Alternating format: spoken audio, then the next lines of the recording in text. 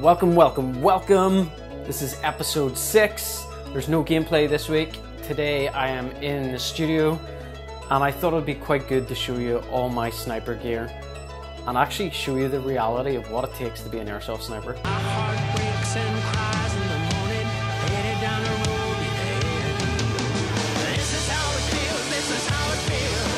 This is how it feels, this is how it feels. This is how it feels, this is how it feels. This is how it feels to be poor in America.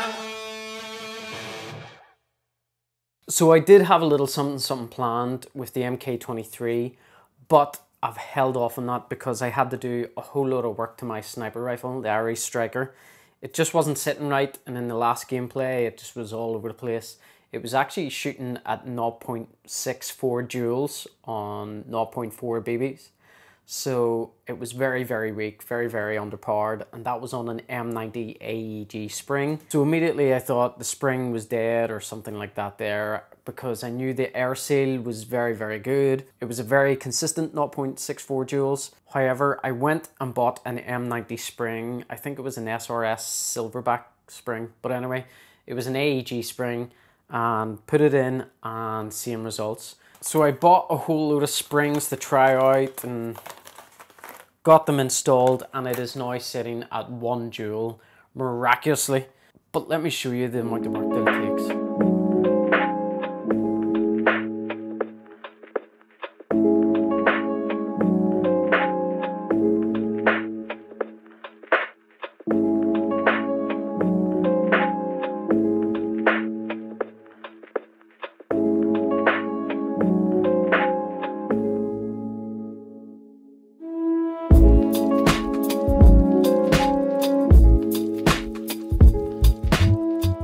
So now that we have the consistency right and the air pressure right and it's all sitting fine and the hops right, I'm still not happy with the sound. Now, I know people do a lot of audio tests out there and they use their mobile phones and things like that. However, they tend to have compressors on them. My little mic here doesn't have a compressor on it, so it doesn't make loud things quiet and quiet things loud. It's just set at one level, and that is to pick up my voice. So I'll fire the gun off and you can compare it to my vocals. To me personally, I think the gunshot is louder than my voice. So obviously if you can hear my voice in a game, then you'll definitely be able to hear my gun. So I'm going to try and revert back to some good old tactics to get it nice and quiet.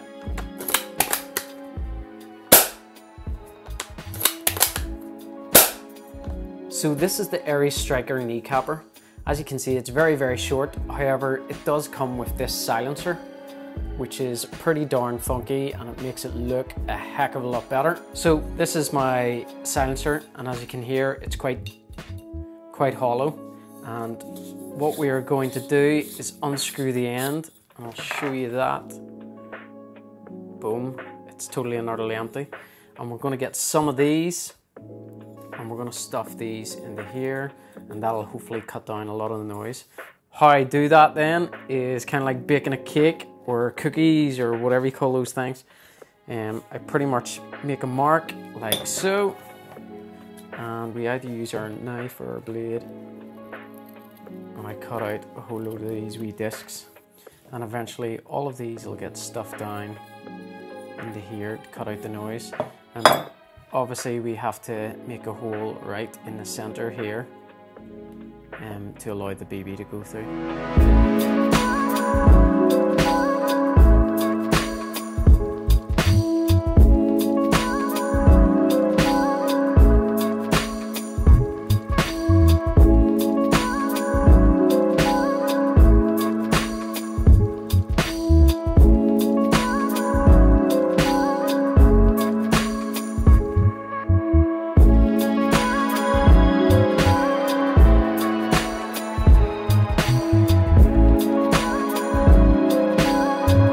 Okay, so we've just finished the project. We have the Scotch tape, or whatever you call that thing.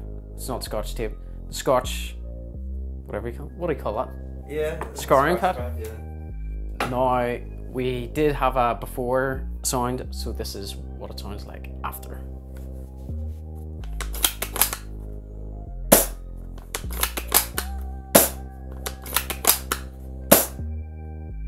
So we'll put on the before now.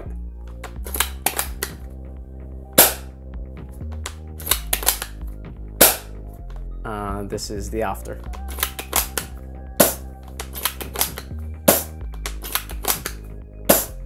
Okay, so now that I've sorted my sniper, it's time to move on to the MK23. One of the things that I don't like about it is the silencer. Now, it works a charm. This is it without.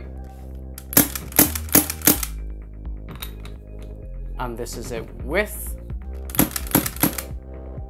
So it is way quieter. But I need something shorter. So I got the Novritch Silencer.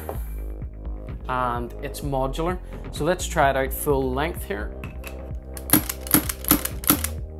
Pretty darn quiet, but let's see if we can make it shorter whilst making it quieter. A much more usable length. And let's hear how loud it is or quiet it is. It's not too bad.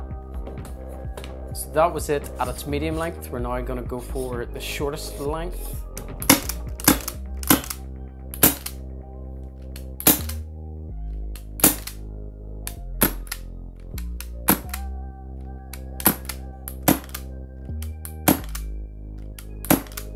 Okay, so the conclusion is that I'm going to go with the mid-range silencer. I think it's near enough, if not identical, to the full-length Tokyo Marie one. I'm not too sure. Anyway, I gotta go.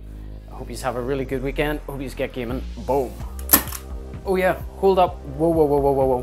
One last thing to talk about is the wee Alpha Designs followers for the MK23. In my last video, you would have seen me trying to shoot someone and I couldn't pull the trigger on my MK23, which doesn't regularly happen, but it was because I had these installed. Josh has sent me out another 3 to give a wee test to, and yeah, they seem to be working well. I'll do a wee demo for you.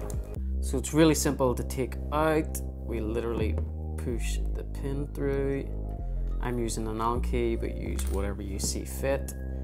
And then hold on to the spring and take the feeding lips out.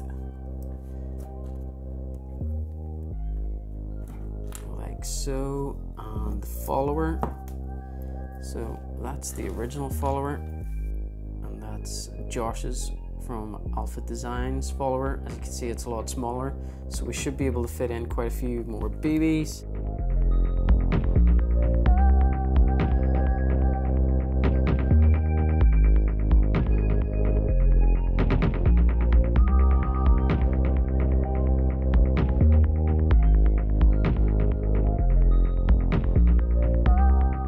So that's the follower installed.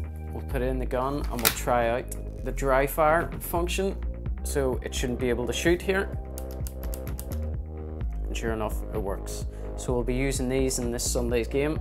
Josh, thanks for sending them out.